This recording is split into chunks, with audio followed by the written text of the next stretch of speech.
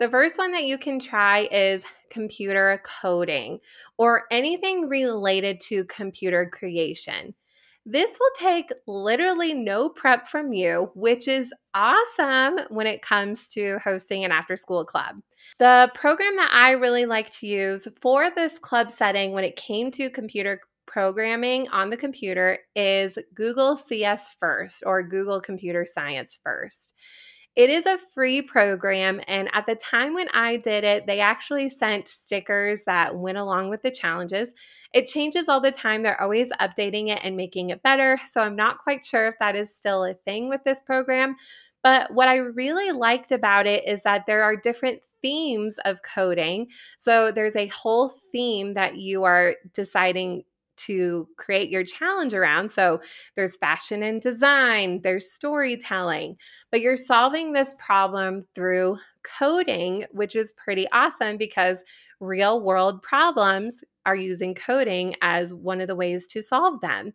So it was pretty cool. The curriculum's all laid out there. They have a lesson that the students watch, they have videos, and then they apply what they learn using Scratch. So they have both at the same time, and they are building upon that challenge to really solve it. It's super cool. I highly recommend it.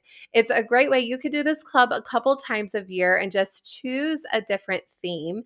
I had everybody work on the same theme. So when I presented the club, it was computer coding, fashion, and design. So they knew what we were getting into, which was pretty fun. On the side note, this isn't exactly computer coding. Now, I know there are elements to coding with this, but you could do things like a Minecraft club. You could use Minecraft for education as an option if you don't want to do that as a regular classroom lesson. Or also, you could do a 3D printing club. This is a great time to try out 3D printing because the biggest management is you managing the prints as a teacher.